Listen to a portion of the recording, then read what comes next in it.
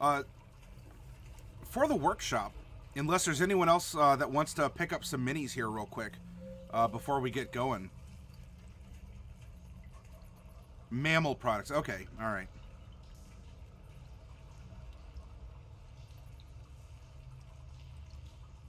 But then, what about platypus eggs? They are technically mammals. I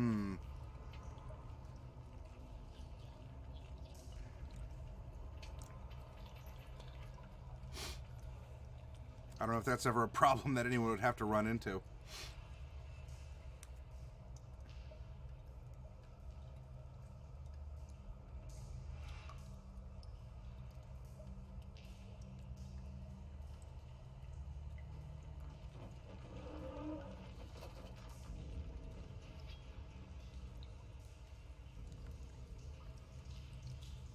So in this time, something else that I'd like to talk about, you know, we designed the race last night. We're talking about its culture, the culture, the things that they do. But we haven't really, have we explored who these people are? Maybe what they can look like, the different forms they can take. How do they work? Mechanically, they have these kind of light cores, right? Kind of like a will-o-wisp. And these kind of misty, somewhat incorporeal bodies.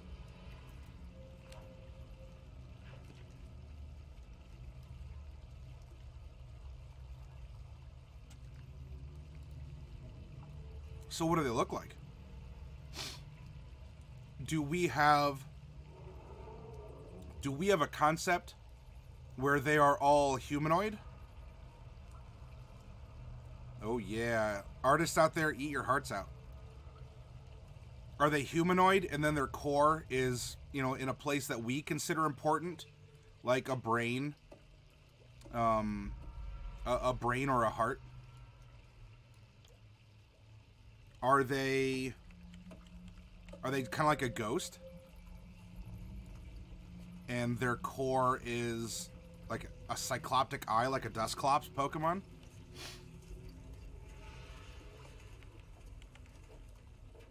Are they descended? You know, I keep saying centaurs. But are they descended?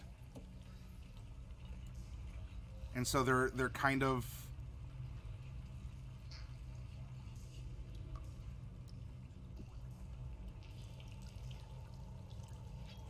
they're kind of like that.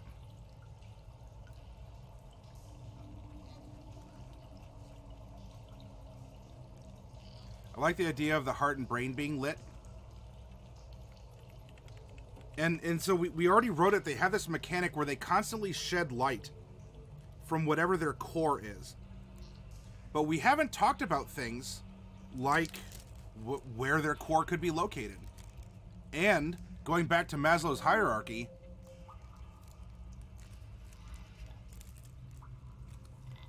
how do they reproduce? You know? What happens? How do they eat? We could give them something like what you see with the will-o-wisps, where they have an undead nature. They don't require air, drink, or sleep. It's possible. I don't know if it would break them as a race. There are other races that have something similar, you know, such as Warforged and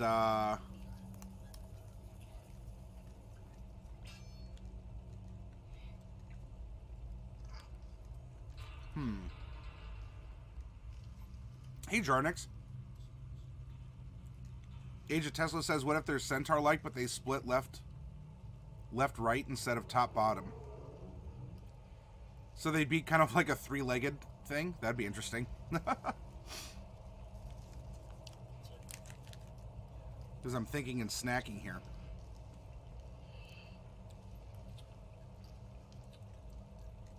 What's the form that they take? Or were the nomads humanoid? And remember, humanoids can be orcs. Humanoids can be gnolls. G-N-O-L-L. Hyena people.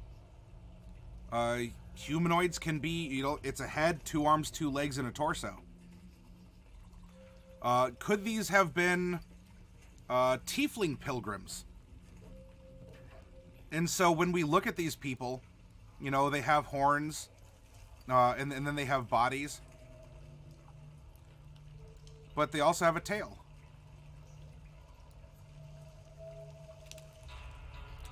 Or, because they have been affected by the region, they were affected by the radiation, the lingering effects, the magic of this fallen comet or meteor.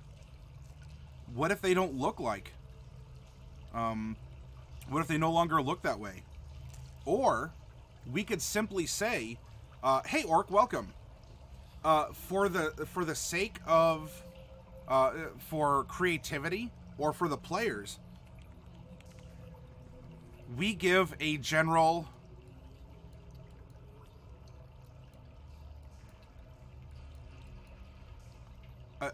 height, you know, general dimensions that are within the confines of a medium creature.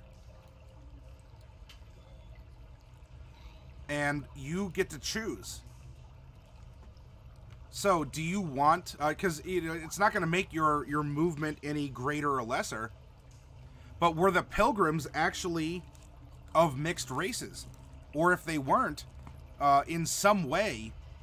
Oh, hi.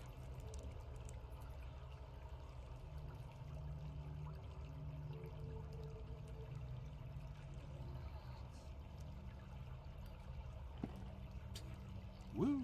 There she goes. Thank you, Bubonic. If you got the cat butt, spam it.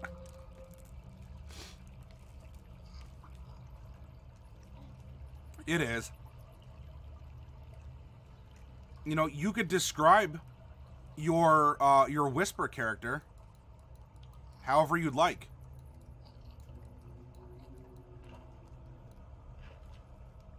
So you're between, I don't know, let's say 7.5 feet and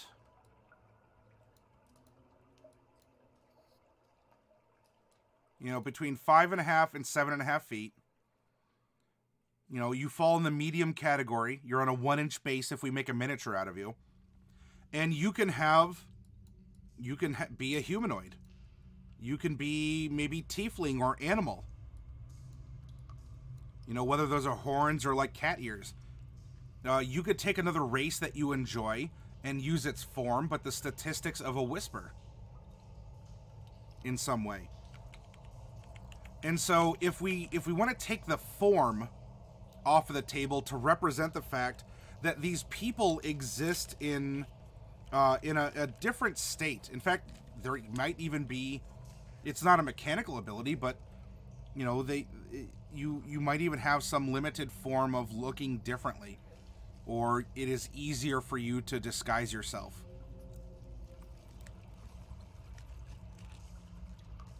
But what we really have to talk about... Hi.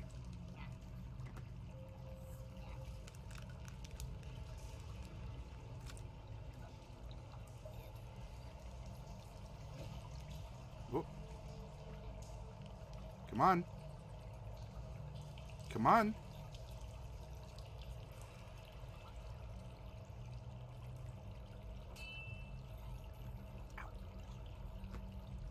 Bye.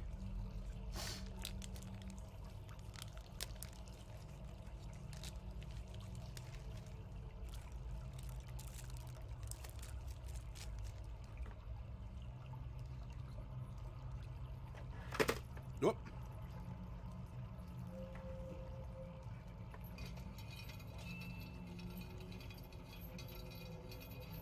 There we go.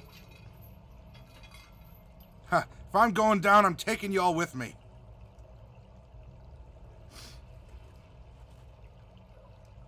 What happened?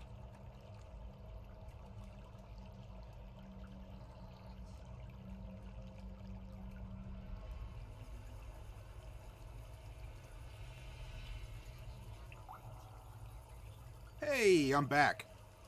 Hi, everyone.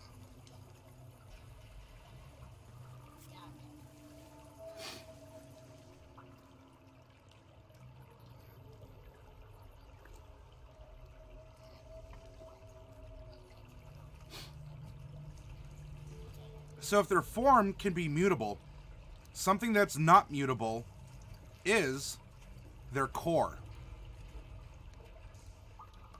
Right? Their whisper core. And so we could give a different set of statistics for something like this.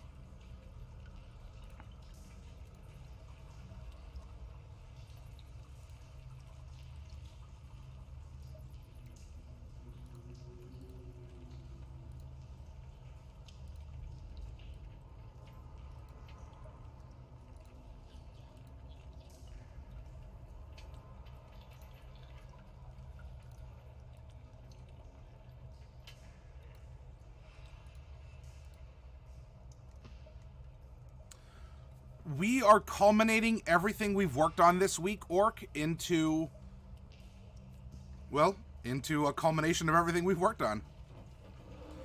Currently, we're talking about a new race we created on the stream that exists in the environment, in the campaign, like the Sandbox environment. We were plotting out the things that happen throughout the seasons. We've talked about the place's culture, philosophy and religion, and just a lot of other things. What if their core reflects the image of the bearer, but differently? Can you give an example, Jarnix?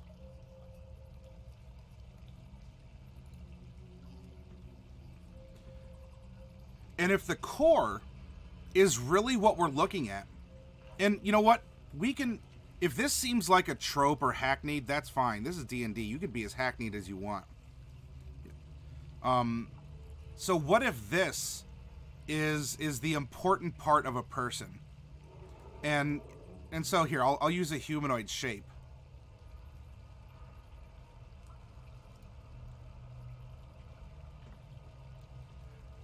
If this is the expression, you know, so there's eyes, right? There's a mouth, you know, hands and fingers and such.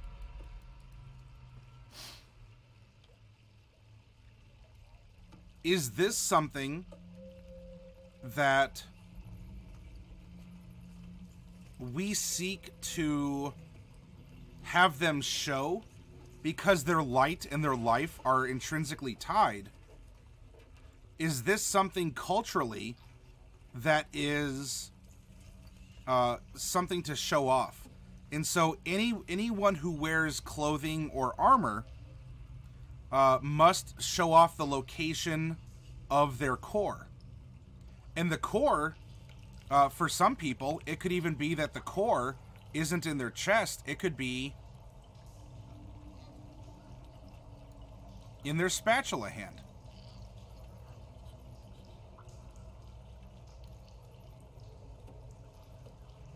And so, in order to really, like, they have a body, their body can interact with the world and lift stuff, but their essence, as they were born, is contained in their hand. And so their hand must be exposed to really be able to interact with other people. And in that case, you know, is it, you know, so we'd have we'd have something where we have someone who is humanoid in shape. Their core is more in their belly. And so we have a group of adventurers, right? And they come across one of these whispers, and everything's kind of hanging out, right? And they're like, oh, gasp. What savages are these people who just, you know, walk around like this? This here, this doesn't really matter. This is just the form that's supporting the core. The whisper, the will-o-wisp style inspiration, the soul, if you want to call it as such. Or what they might call it is the star, right? If they're the children of this star that has fallen, if the star has made them this way, that's what they might call this. They're all these star children. Knees and toes, knees and toes. Hey, GM Vault, welcome. Good to see you again. That no one knows their true form as what they... That no one knows their true form as when they look at them, they are just a reflection.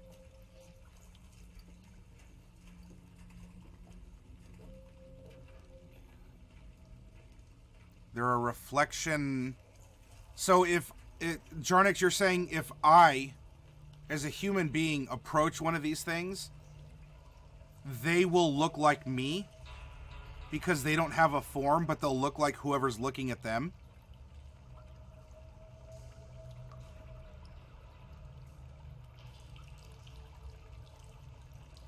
Ah, so when you look at them, they take the shape of what's looking at them? That could be really cool. And it won't really give them any sort of inherent bonus on disguises, because they still have this misty kind of, you know, it's like semi-corporeal. They interact with the physical world. They don't take damage reduction. It's just like a very, it's a solid fog. Okay, yeah, Jarnix, that could be a really cool descriptor of them, actually. So yeah, that's true. They could take on the form, the bodily form of someone else who's looking at them. And so in that case, as you're approaching their village, all you would see are these cores kind of surrounded. Maybe they're surrounded more like a nebulous mist. And when they need to interact with something, you know, they kind of form like a little like a pseudopod, and they get their wood chopping axe out. And then, you know, when the tool's not needed, there you go.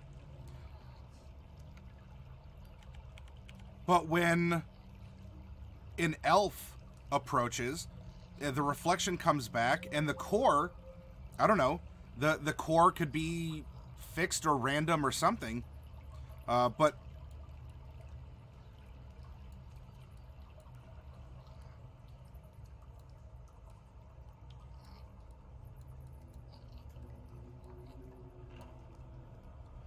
and so the core could be an eye, it could be in the mouth, it could be in the chest. And they do look like a reflection of that's an awesome idea, actually, Jarnix.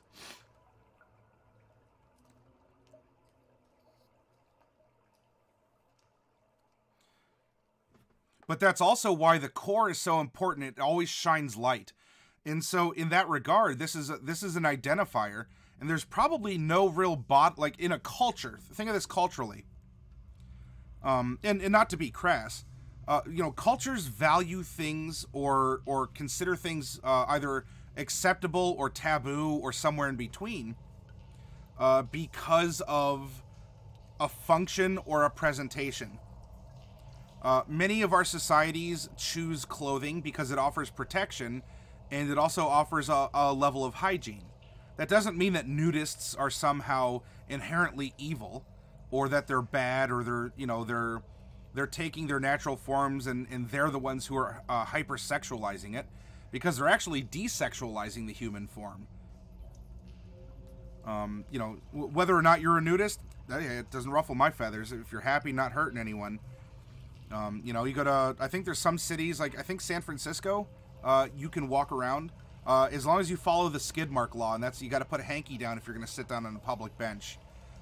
Just, that's more of a hygiene thing than it's a rejection of humanity issue. Yeah, hey Jarnix, this is a workshop. We're all in this together. Your all's ideas are going into something that is just, it's really cool.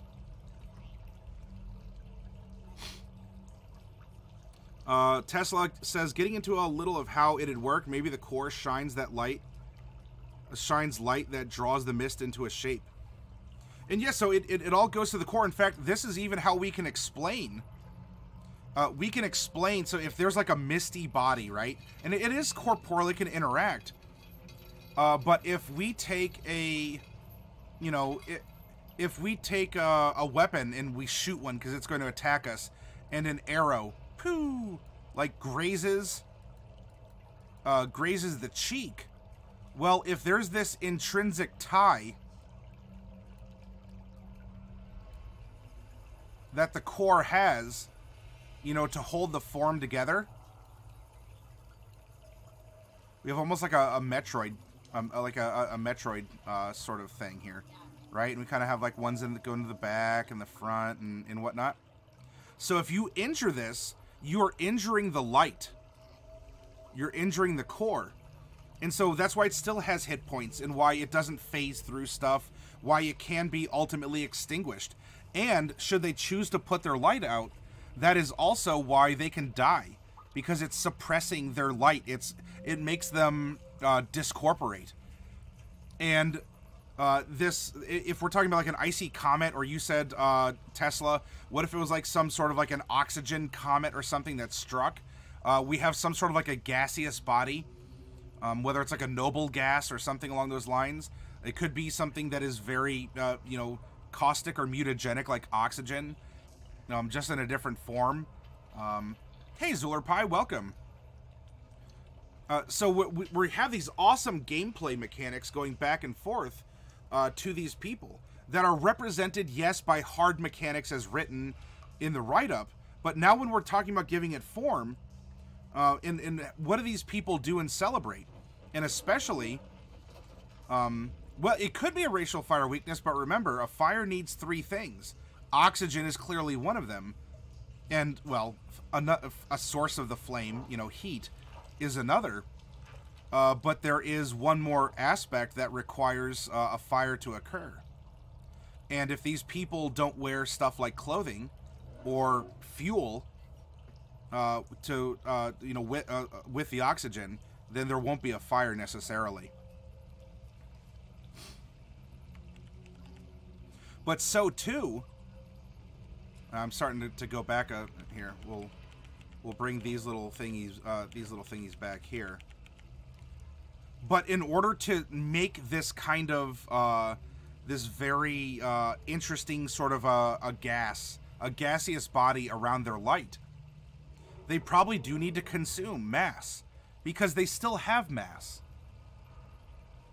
And so if they come by and you know, they eat a fish, you know, whether it's here or the elf is just, you know, the elf wants to use its mouth to speak because biologically that's how the thing observing it looks. It could just stick the fish in its ear, and the fish is drawn through the body to the core, where this light might somehow break it down, or it acts like a fire, like this internal, like a soul fire. And so as it sticks fish in its ear to eat, or it's like, oh yeah, here, I'm gonna stick some broccoli in my ear. You know, it's drawn to the core. So they do need to eat. They do need water, because it is a fog, it's a mist. And so water is, you know, water just sort of like bubbles and flows throughout the form and such. And so it has the same needs as many other races. So mechanically, or as a DM, we don't have to say, oh, all right, so it's an exception to these rules, and someone's playing a Warforged, and somehow I have an undead. We're playing over in D&D time. And actually, wait, did the undead in D&D time trust a flump for you out there? If so, do the undead in D&D time have the undead traits where they don't have to breathe or eat or drink or anything? Do they not suffer exhaustion? Yeah, light is an expenditure of energy. And so we have this, you know, or I mean, you could have humorous, you could have something humorous where you have a big burly orc, you know, walk up, and as the orc other is talking to this whisper, you know,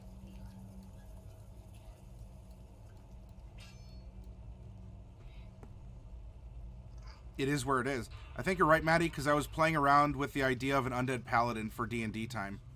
Okay.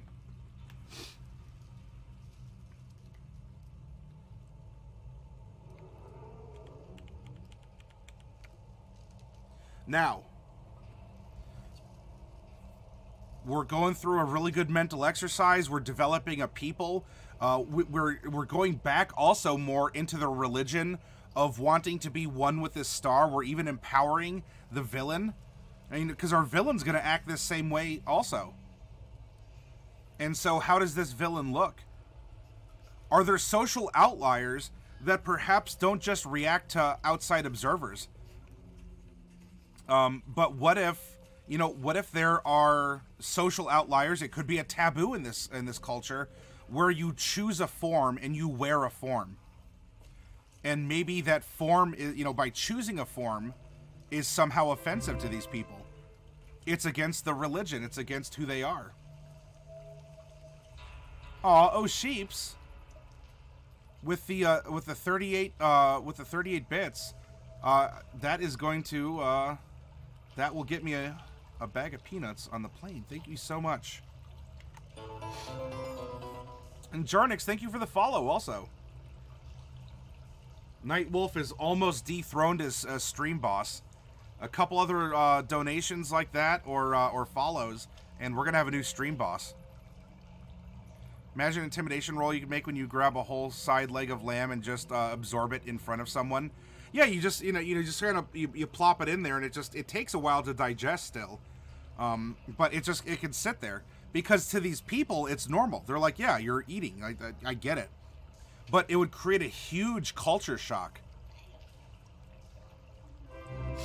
Uh-oh, Fowlen is the new stream boss. Purple 100 bonus 10. And thank you for the bleeding purple support with that extra bonus.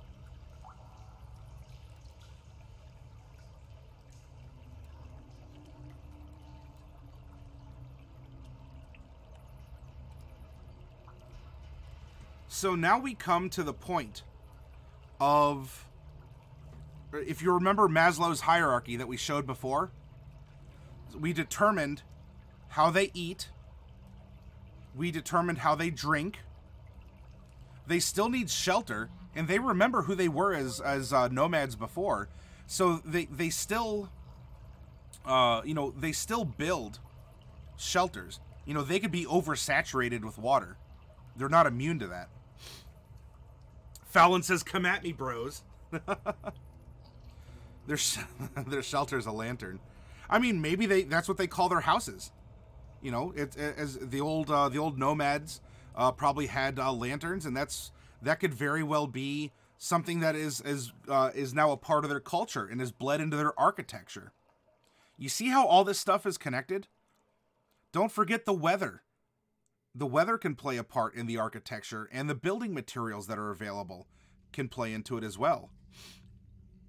Hey TJ, I'm pretty hyped right now. My IRL party just contacted me and gave me the heads up that we were playing in 20 minutes. Ooh, well, I hope you can make it, TJ. Go, what are you doing hanging around here with a bunch of nerds? Go hang out with a bunch of nerds.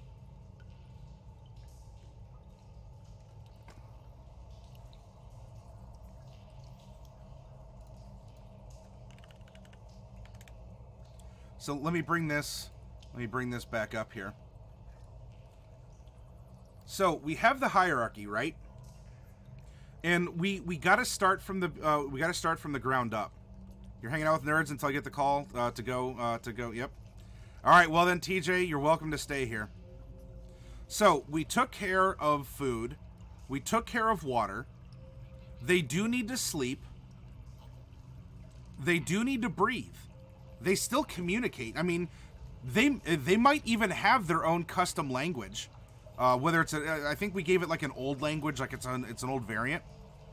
To read their moods, so their body language might actually be something like the flicker of their light, right? The core of their light could accent their words or show their feelings while they're manipulating their mist in order to make words to reply back to each other. So they do need to breathe. We took care of their food.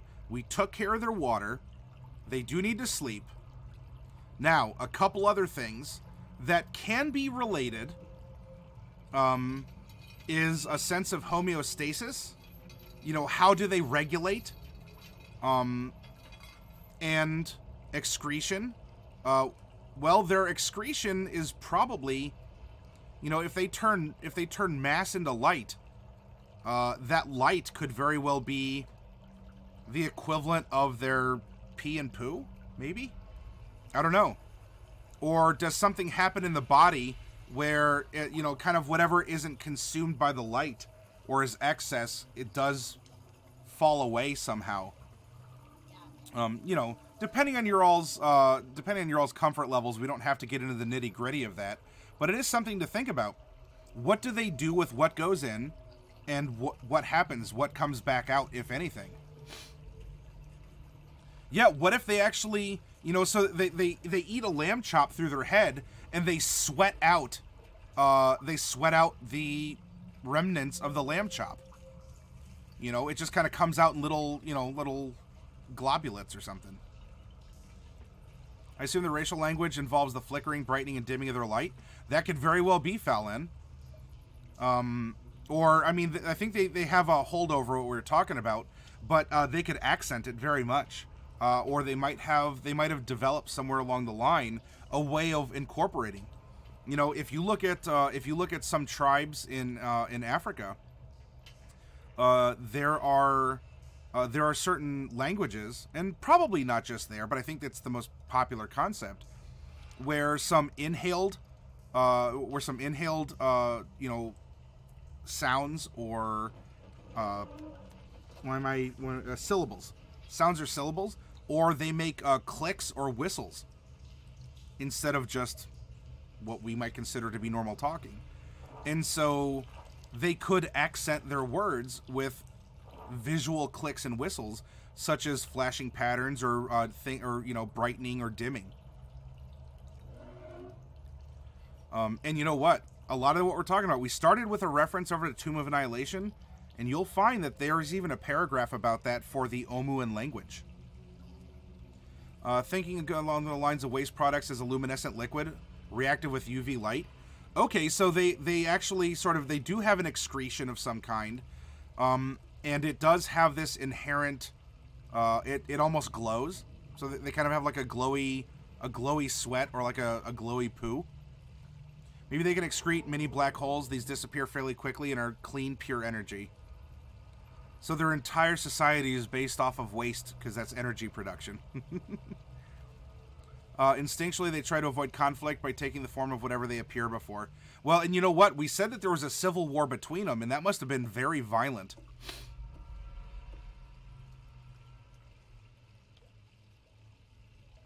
Fallon, have an awesome night. Thank you for participating in the conversation again. There's one other thing then to think about. I mean, if they have something, you know, if they can be diseased or poisoned, because there could be things, you know, parasites, there could be germs in the water that could somehow infect, you know, or if they don't succumb to normal germs, if they have this kind of a misty, foggy body, what if they get an infection like algae or mold? And so they can get sick also, but they suffer from different illnesses. You know, a cold to them isn't necessarily a virus. A cold to them could be a blue-green algae that has taken up residence in its body. Think a bit like the UV spots in watches. The more light it absorbs, the brighter and longer it glows for. Or instinctually, they appear the same as those appear before them, lead them astray, and make them complacent. Well, we are talking that there's a will-o-wisp inspiration to that, Bubonic. Jarnix, you're talking about the Red Sea? Oh, because of in algal bloom, like red tide in Florida. You know, here in Ohio, there's a lot of in Lake Erie. There's been a lot of talk about limiting phosphorus in fertilizers because we've been getting some pretty big algal blooms in Lake Erie.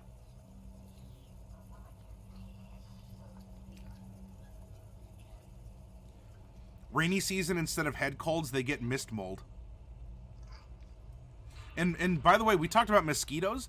There could be something that has adapted to them, right? Mosquitoes need blood, but blood had to exist before a mosquito did. Otherwise, what was it drinking?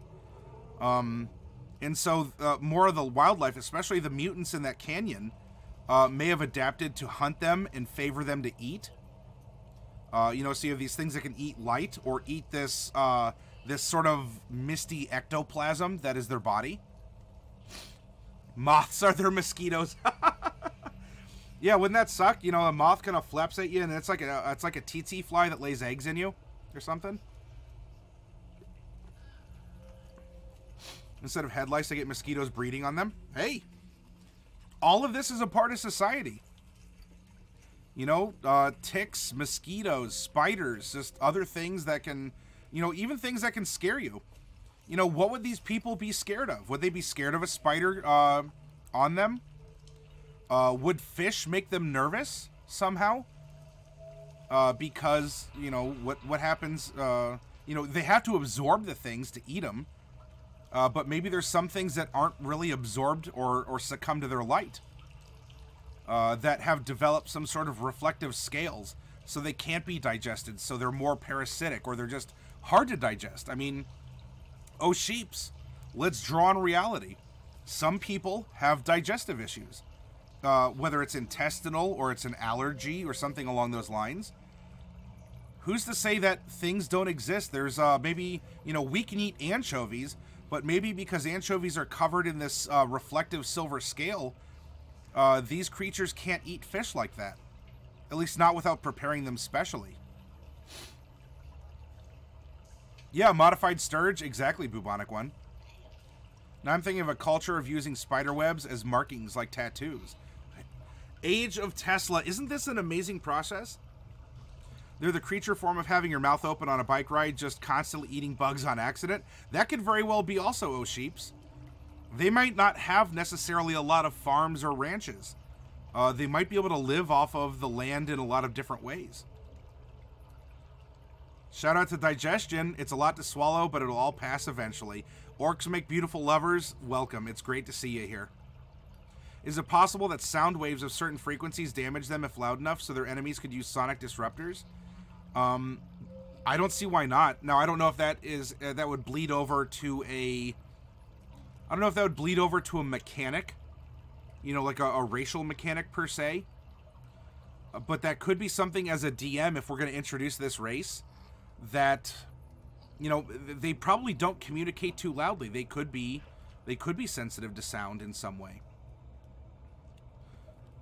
Oh yeah, O'Sheep's cricket flowers becoming very popular. You can find like chocolate covered ants, all sorts of stuff.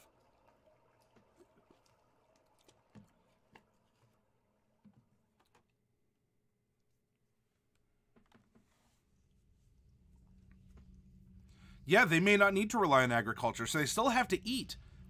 But think about that. What does that do to their economy? What does that do to their society? And there's probably things that they can digest easier than others. You know, we're not talking about the blob or like a gelatinous cube that just eats anything that's organic. They might not be able to do that. It has to, you know, it might still have to be some sort of a, you know, easily digestive, you know, carbohydrate or protein or something. What if they did do agriculture as a way to get the food potato bug?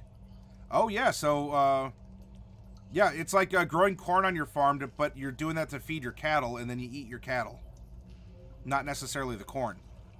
Mordecai was originally a pescatarian because he had digestive issues with red meats. Hey, well, yeah, I remember you saying that. That, you know, that's something else to think about, too. I said it in the prior segment. You know, how many of you have ever played a character that's had allergies or ever caught a common cold? How many of you have played a character who is a vegetarian, or in this case, a pescatarian? And not out of necessarily a conscientious objection, but because you said, you know what? My character has IBS or you know, Crohn's or something, right? You know, you have a bit of a delicate intestinal constitution. Not mechanically with your score, perhaps, but you just choose to have that be a lifestyle.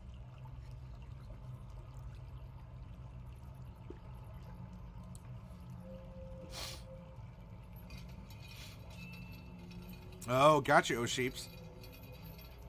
You do play orcs. Orcs probably also make wonderful chefs.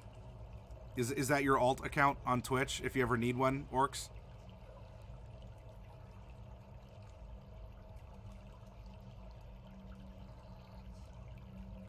In video games, Sekiro eats rice raw. I've played a character who is a carnivore. Oh yeah, weasels. Yeah. So, there's one more thing that we should talk about in order to build this this foundation of the Society of Whispers here. That sounds very ominous, but off-topic question: how would one adopt a mini? No minis should be without a home. Coffee Cat, can you help Jarnix describe the process of getting a box or singles and what happens on Discord, please? So, it's this issue right here. How do these people reproduce? There's a couple things we can draw from IRL, if we so choose.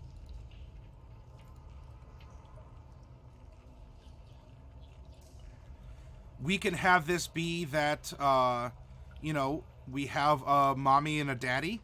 You know, is there actually... That actually we need to take one step further. Are there two different sexes among these people? Or have they just formed... They're all the same in some fashion. You know, they might have unique experiences and personalities.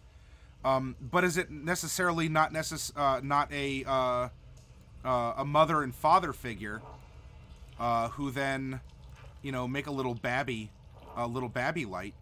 Or do we have a mitosis where one light splits into two? Or have they lost some uniqueness in that sense and we have a meiosis? And in a meiosis, you have one cell. No, hang on. Mitosis is the division. Meiosis is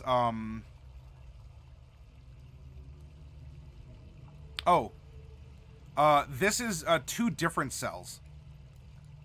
So we have cell A and cell B. I'm trying to think back to my biology classes here. So this is mitosis with a T. Meiosis is one cell splits into two copies, if I am remembering correctly. Yeah, do they bud? Are they asexual? That could very well be. And yes, Zulerpie, you're one step ahead of me. You're one step ahead of me, but that is a very good thing to bring up. Maybe they find material for a new core and a bunch of wisps radiate into it. Yeah, so it's sort of like fish spawning. You know how, well, in a way, you know, the female fish lays the eggs. The male fish just kind of passes over and sort of inseminates the water, and then, you know, that falls down on the eggs and fertilizes them. So it's an external fertilization in that case. So if we look at nature, there's a lot of things to consider. Does it require, you know, can it be a split internally? Is it asexual? Does it require two sexes? And if so, is it an internal fertilization or an external one? Or, as Zulerpie said, and there's actually there's one Star Trek episode that, Star Trek The Next Generation, I believe, that deals with a race of aliens that actually has three sexes. You have sort of the male and female that are dominant, but then there's this third sex that is required for reproduction, but is almost considered like an androgynous, like a slave race. You know, like every pair has one of these in order to make babies, but that's pretty much all they're used for. And you could end up having that. Like, you might have... we could end up with a society where you have a carrier core, so you could be born or created as a carrier. And so then you have a male and a female, and so the carrier might actually need to have genetic material from the male and female each implanted into it, and then this is the one then that births a new core.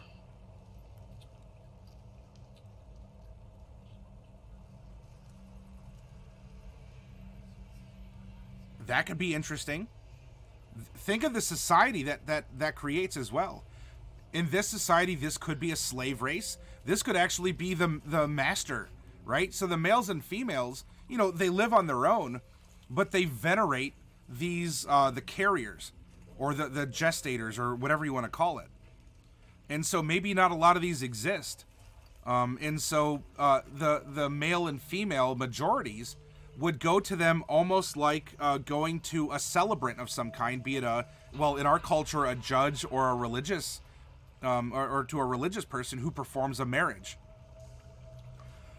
But instead of a marriage perhaps religiously, or we could include religion, couples would go to their town's carrier and produce the genetic material, such as it exists, and the carrier would then would make the babies for the town. So a town might have like 2 or 3 carriers, because they could be rare, and there could be a waiting list. Who knows? There's all sorts of fun stuff that we can do here, while still, like, I don't mind talking biology. Biology's not really R-rated because we're approaching things scientifically. So we can say things like, things that would make us snicker in sex ed class, like sperm or eggs, fallopian tubes. Because we're speaking of the science. We're speaking of how do these people meet this foundational need to reproduce in their society. And then how does the culture build on that? Does it create gender roles? Does it create, does it support various cultural habits or taboos? Does it influence their religion or lack of religion?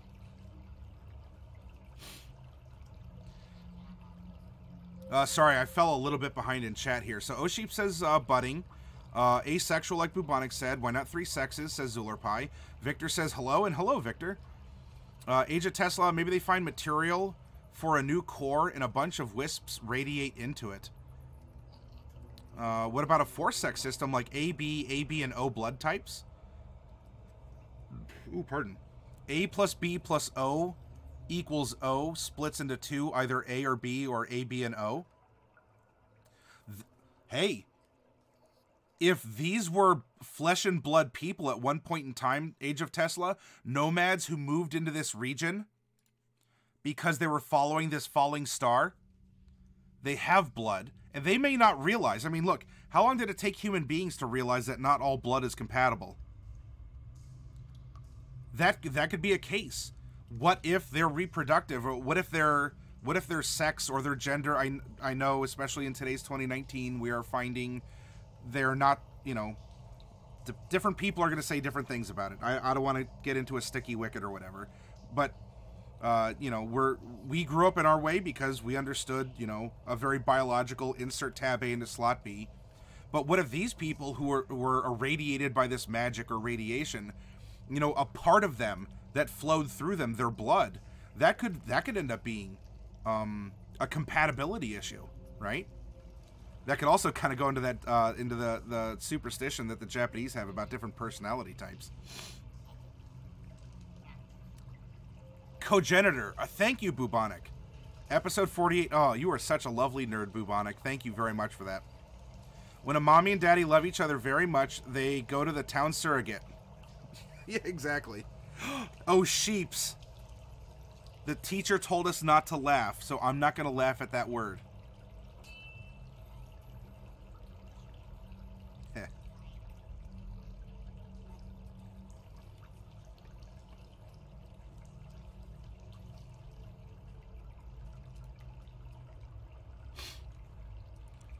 Look at the amazing ideas that's sitting down and just thinking about this. Having everything that we've talked about are meteorology, our geology, our geography, our oceanography, our biology. A lot of this is 101 level stuff. Like, this is high school level stuff that we're talking about. This is sex ed. This is just cracking open a high school book on rocks. And yet, look at the depth that we're creating to make a unique race and culture that's not just orcs, but they have 4 ears. And so they get orc stuff, but they also get the perception skill. Yes! I've been meaning to find a way to play a character that automatically gets perception that's not an elf. We're coming up with something from the ground up, and it's amazing. All of this, all the things that we're doing here. Zulerpie, I'm just reading IKEA instructions.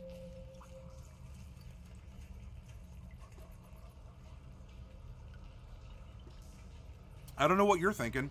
IKEA furniture is extremely family friendly.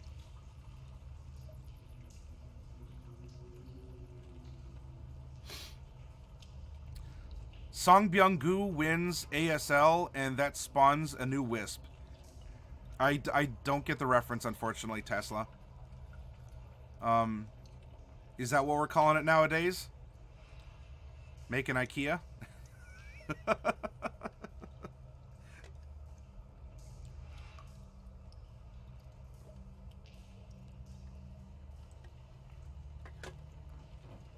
You want to build some furniture?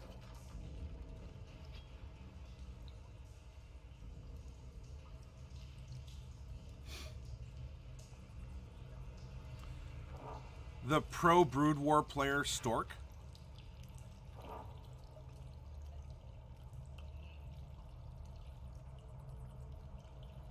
Could it be like the Goblins and Goblin Slayer reproducing? Oh yeah, TUE. That's something else too. This race, you know, as much as we talked about it having mosquitoes and things feeding on them. Yeah, babe, it's not what you think. I was just building furniture with her. The Matty Morg's way of fading to black is building IKEA.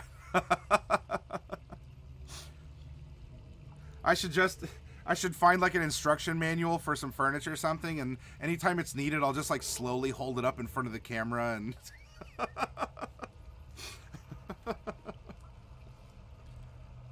get some sound effects.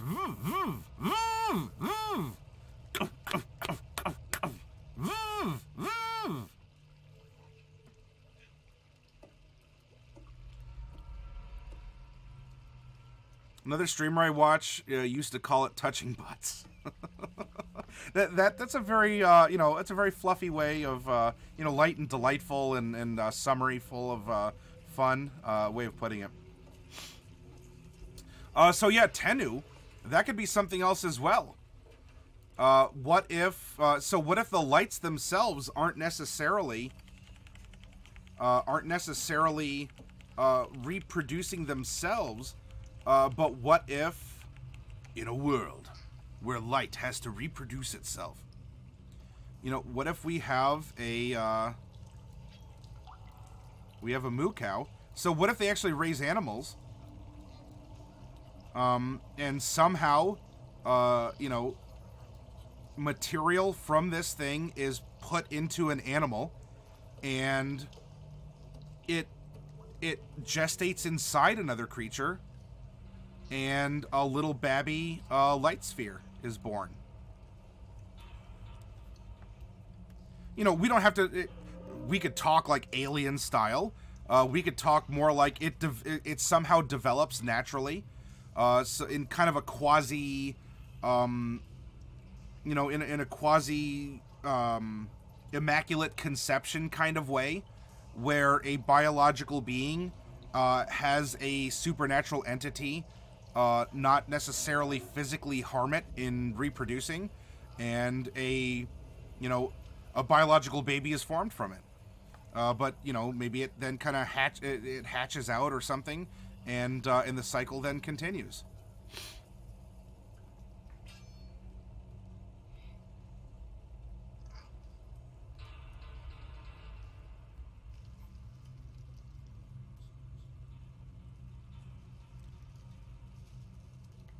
On a Soundwave idea, maybe 3 are needed to make good harmony to give birth by singing a trio. So it's more about forming some kind of a harmony. How would that interact with the light then, Zulerpie? If we have these light cores. Right, because we're taking care of a fundamental fundamental need about reproduction. Pardon. And again, once we have this bedrock here, we can build the rest of this very easily. Pardon, but we got to figure out this stuff, especially if we're going to be weird about it. And not just say food goes in mouth, waste comes out other end, and, you know, babies are made in a traditional fashion amongst all the races. They reproduce through a barbershop quartet.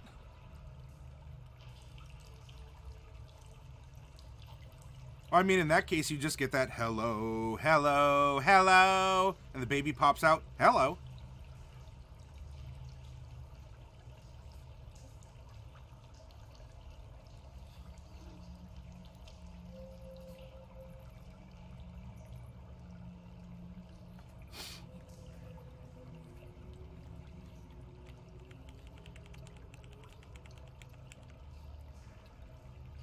The baby's the yeah. Hello, my baby. Hello, my honey. Hello, my ragtime gal. Send me a kiss by wire. Baby, my heart's on fire. The light cores would vibrate in sync like laser tweezers remove small objects. A small new being is created from parts of each of the 3 cores.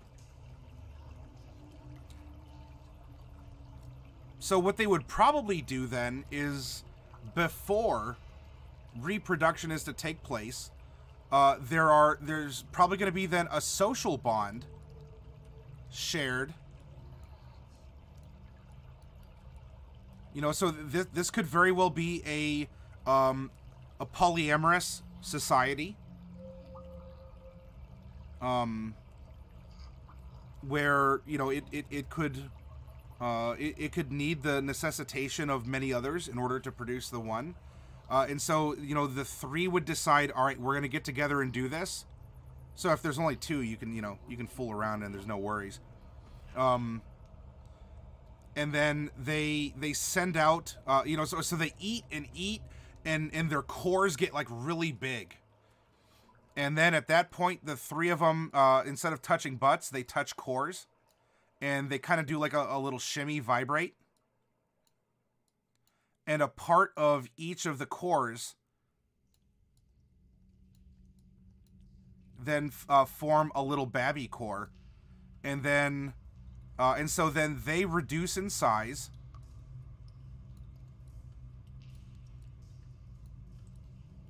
And then the little babby core has to be fed food in order for it to grow.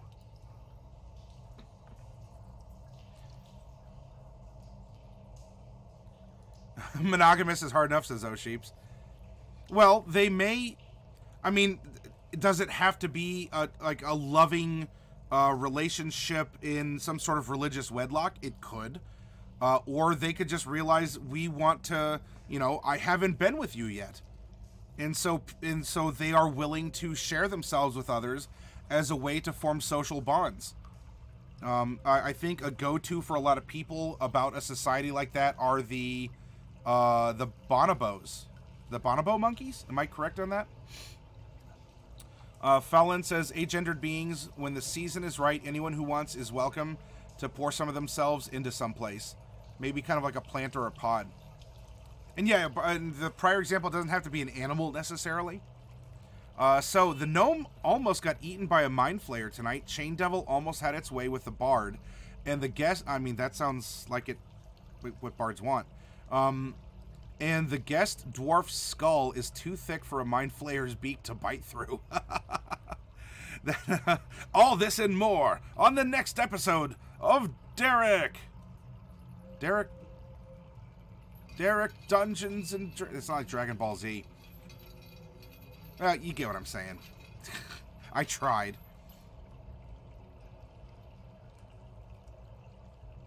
Well, so the number in this case could be arbitrary. If we really want to institute it as a resonance, if we want to have... Because even in this setup, we can still go, you know, male, female, and then this kind of neutral, or this, you know, of this surrogate gender, you know, or we can call it like a resonator gender, because you know what, in this pairing, this is the resonator, but in the next one, this same one then takes the position of the male in the resonance to reproduce. There's a lot that we can do. I mean, we could say it takes 100 of them to all, you know, to all offer something. So I don't want to sound dismissive. We can take this in a ton of different directions. We really, really can. It was a night, but Derek, did you have fun? That's the question. Did you have fun, Derek? Mordecai hasn't really been a spicy boy. Cause look, in the Tuesday game, if everyone if like myself and everyone in chat was like at the fact that you ran out and gave sort of like a quasi innocent kiss to Bright, that definitely doesn't make you a floozy. I must have missed the memo because my barbarian was the one seducing everyone. You now. Oh, please. You're alright, just trying to figure out how to challenge them in more interesting ways. If you ever need ideas, Derek, this is the place to come. You're starting to crash. Hey, Jarnix, thank you for finding us. Thank you for taking the time and the opportunity to click on the link and to see who we are. Who's this weirdo with a MS Paint and a spreadsheet open in a D&D corner of Twitch? I hope you enjoyed your stay here, and I appreciate your contributions to our project. She was a tiny tiefling that was way too hyper, but apparently was charming to a lot of them. Ah, gotcha. Ooh, you gotta watch out for those short stacks. They seduce like no one's business.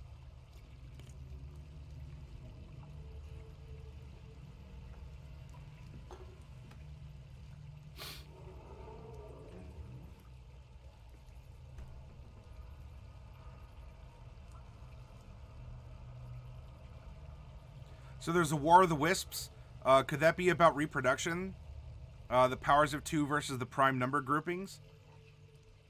Possibly Zulurpai. We didn't really get into it, besides the fact that when the nomads first arrived, part of the nomads were lost in the swamps and the others continued on, and then each developed in their own biome. After a time, they ended up seeing each other, and there must have been something that broke down. You know, contact was made, something happened along the way, and then the two went to war.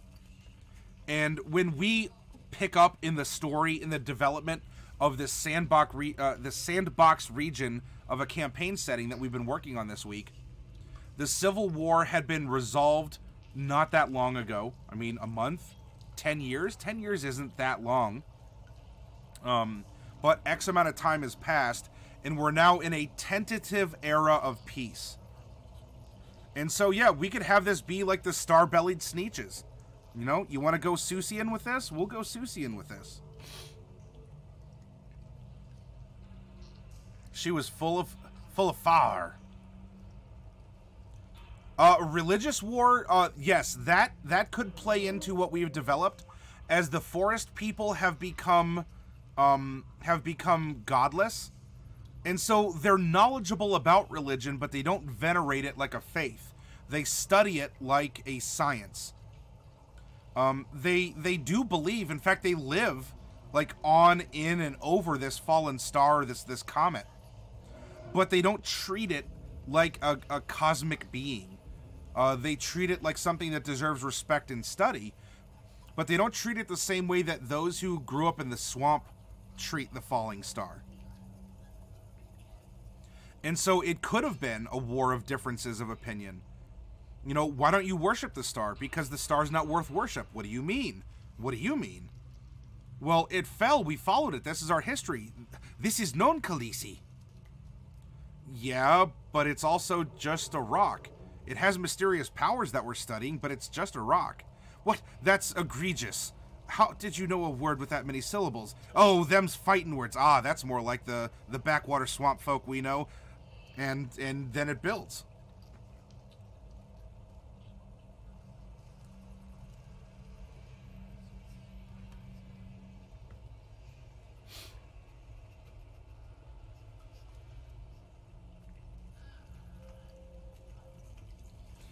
Some y'all mightn't say she's full of vinegar, too.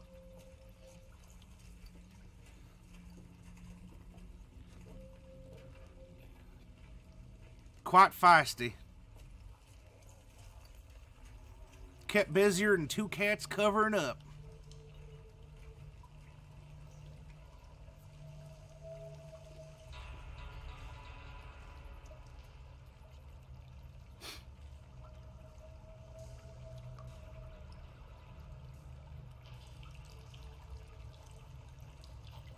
Oh, sheeps, do I get to retain my southern pedigree at all? By the power vested in you, and perhaps others from a more southern demographic, while I may have lived more time in Ohio than in the South, do I get to retain a claim, a stake of claim? I reckon why not. Twarn't harming nothing.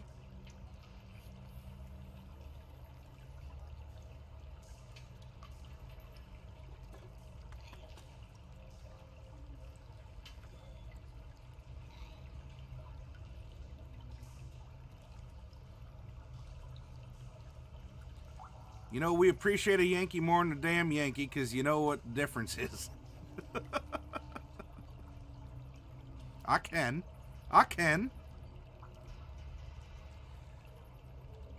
Oh, goodness. Well, I don't know if we decided on a way that these things reproduce, but we explored so many different ways.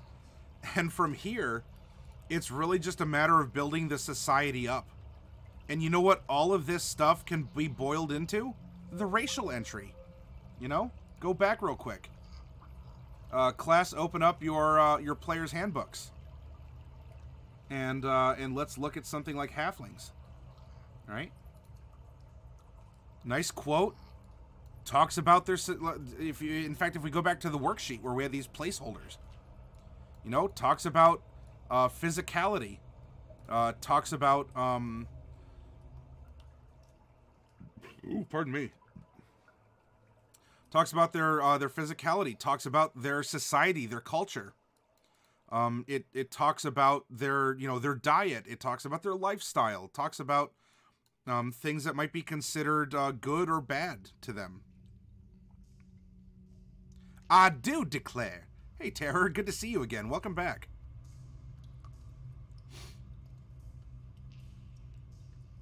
Forgot my book at home. Can I share? Can I share it? Yeah, you can share your book, oh sheeps.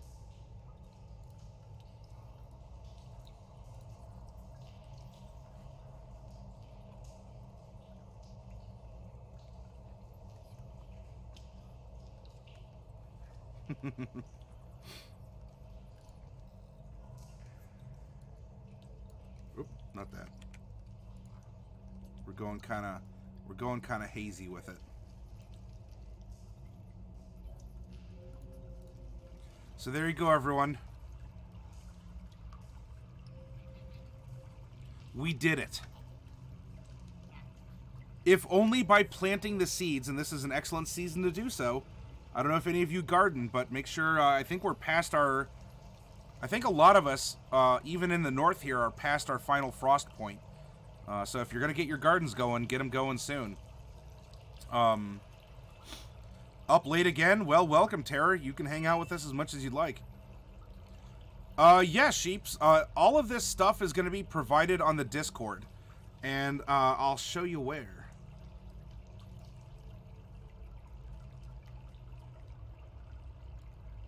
Boop. Okay. So, if you see here at the top, where it says stream content, at the end of a broadcast week, I upload all of our segments. To YouTube. And then I post those segments. You know, I'll start a new section, right, that has the date. And if there's information, I'll provide it. And then I will put a link to the video so you can watch it be made. However, any documents we produce, with some exception, any documents we produce, such as Zula, this level 1 druid, I put here so you can download it. Do you like Garanyar? you can download Garanyar. You know, do you like Delilah Weatherfair? Then you can download Delilah Weatherfair. Let's go back even further. Do you like our not Ravnica, our Eberron storytelling that we did this week? And you're like, oh man, how do we go about making this character map? Download the character map and see for yourself. Use this as a base.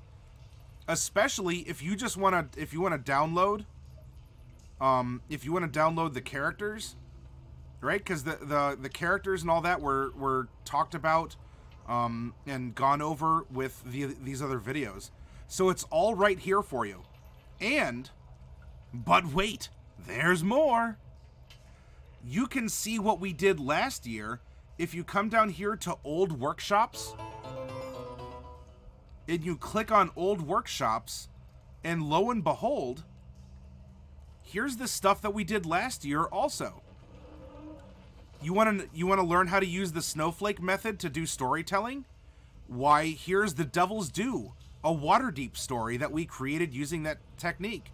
And here's the open office, our Word documents that we created for that. It's all right here.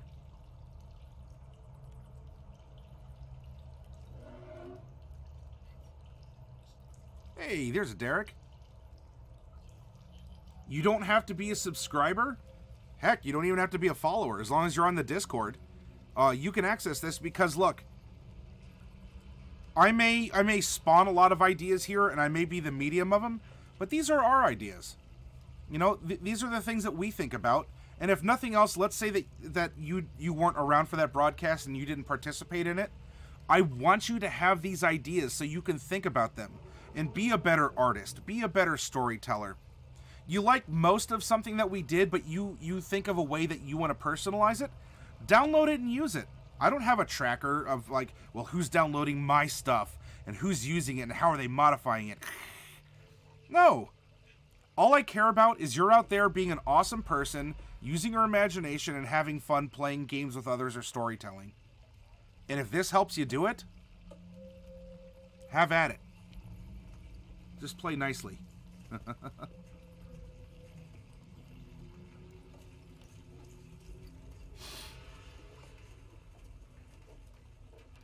I fell behind in chat again. Jack says, this is really awkward to ask, but is there a reason I can't subscribe using my Prime? There's no setting on my end that somehow rejects it, because people even recently have used Prime to subscribe to the channel. So maybe, is it still held up with another, is it still like in use with another streamer? Maybe that could be it, Jack. Oh, coffee, you're on it. You said what I was getting to. Tamarick, welcome and thank you for the follow. I hope you've been enjoying the conversation. Not gonna lie, I forgot to use it for 2 months, but I look at any other person's channel and it lets me. That's weird. I wish I could tell you, Jack. There might be some sort of a settings, or if... do this. If you go to your subscriptions list, maybe that will tell you where your Prime is being used? Question mark? Alright, oh sheeps, do what you gotta do. Hey, Shukan, welcome. You are here. And you say there is more, because I am here. That was a cool-looking flowchart or map. What was that? That was a character map that we made for 4 characters in order to, as DMs, look at plot hooks, relationships. I can bring it back up here in a second. If, actually, Derek, if you're still around, you might be able to give a lot more insight into a character map. The snowflake method, you can find that online, but if you want to see it demonstrated, you can find that on our Discord, Tamarick. I'm upset. I sent a ticket in. Hopefully this gets resolved. Just realized it's not showing on any channel. Oh, goodness, Jack. Yeah, hopefully they can get back to you about it, and it's not some, I don't know, weird typographical or billing issue. Now, if you want a more immediate link for the snowflake telling method, Tamarick, if you go to the channel on our Discord that is art and writing under our mentor network, I provided those videos to Black Wolf, who is considering using that writing method. And so it's more immediately right there instead of having to go back into September of last year's records. Hark, I downloaded a character because I liked the sheet's layout and printed a blank version out to use and to make copies of myself. That's absolutely fine too. Hark, if you're using the materials that are here and you're having fun, we all win. Success isn't a zero-sum game.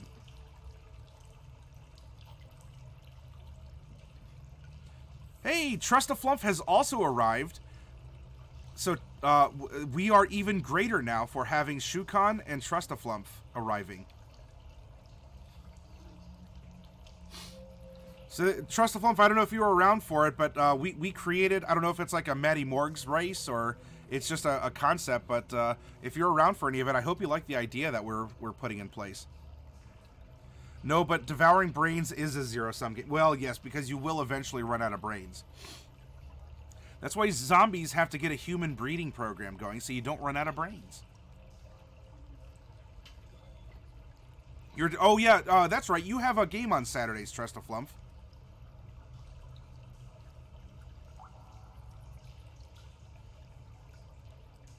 Are zombies smart enough for that? It depends on the zombie. There's quick zombies, there's slow zombies, and there's smart zombies, and there's dumbos. Ignorant zombies is what we call them on the homestead. Can you see the character map again? Oh, yeah, that's right, Derek. You got to... Oh, it was your first Mind Flayer you got to run. Yeah, how... can you get into detail about that?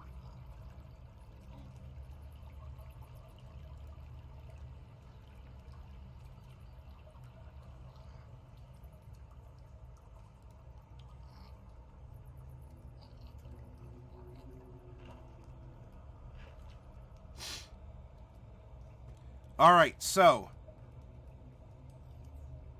if you want to see the character map being made, Weet voor het punt M3.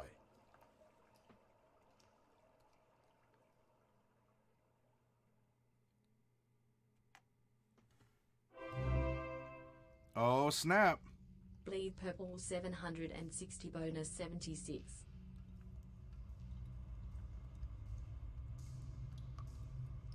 Thank you. There's that. And there is also... That was setting it up, and then the completion of it is here.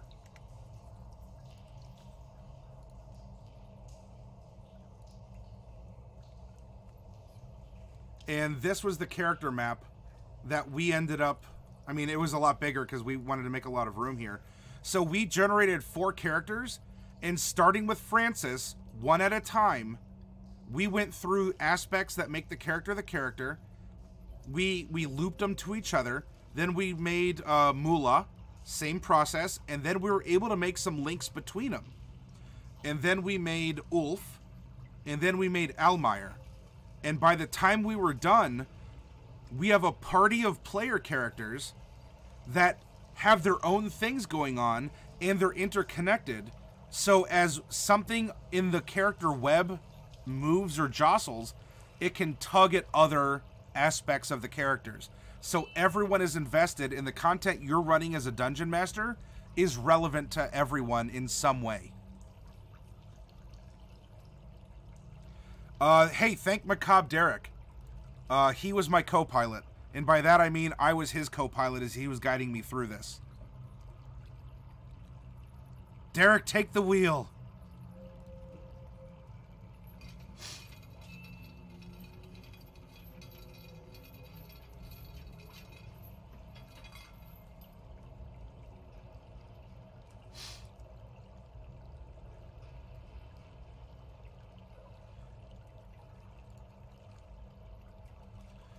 And Trust-a-Flump, so we had a total of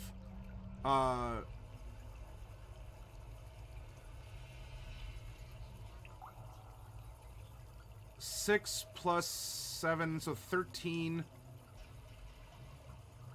But if we round up with the bonus, it's 14. So, how do you want to break that down, Trustaflumph? Oh, wait, no, because 13... It's 1322. I was thinking of Dungeon of the Mad Mage. I'm sorry. Because that's also the big boxes. Alright, so MM3 is 13, and you have achieved that. What do you want to do with the extra bits, then, that you have?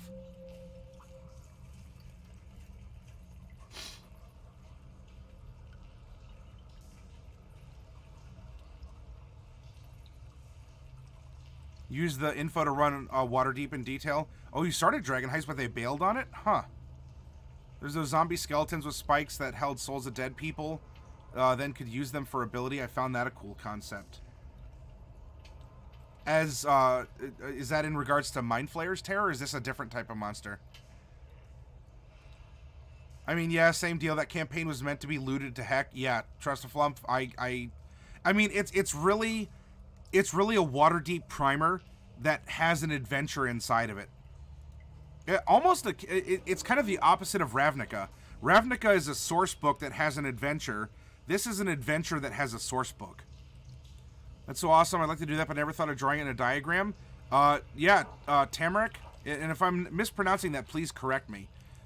This is an excellent way as a dungeon master to lay out your party and to understand their relationships, find commonalities, and to address aspects of a story that are going to engage many, if not all of them, directly or indirectly.